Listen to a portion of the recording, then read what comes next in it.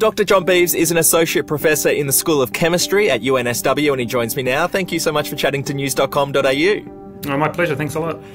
So when these little black balls first washed up on Sydney's Coogee Beach last month, what did you think when you first saw the images on TV?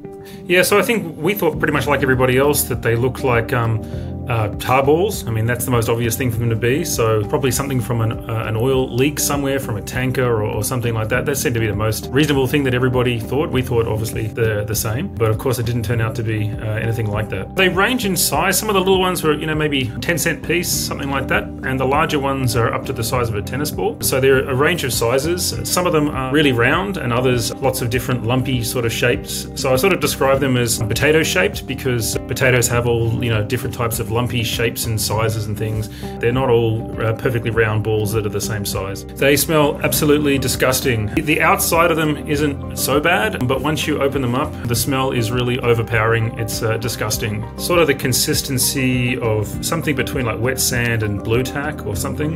They're not difficult to pull apart. They're a mixture of a lot of different things, I think is the main message. So we looked at what's inside and we find things that are typical from cooking oils and soaps.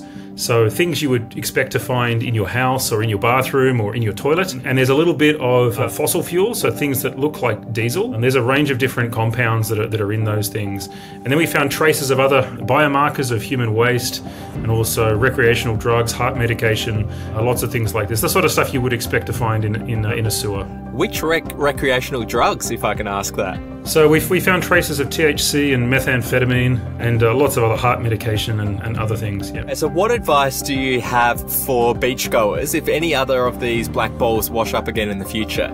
Well, I certainly wouldn't touch them unless you want to be having hands that smell like don't smell very good.